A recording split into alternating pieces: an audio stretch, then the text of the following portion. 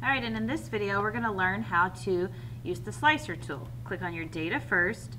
We want to go to Insert, then we're going to click on Pivot Table. We want it to go to its own worksheet. Then we're going to need to go back to figure out the data we want. So column should be competition. So we're going to go over here and we're going to grab competition for columns.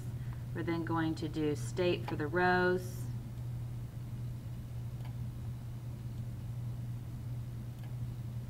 Then we're going to do last name.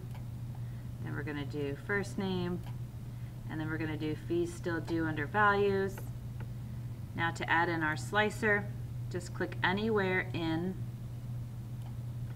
your pivot table. And we're going to go to Analyze. Then we're going to click on Insert Slicer for the competition group. And we only want to see level 1, so I'll click on the 1. And that's all you need for this one.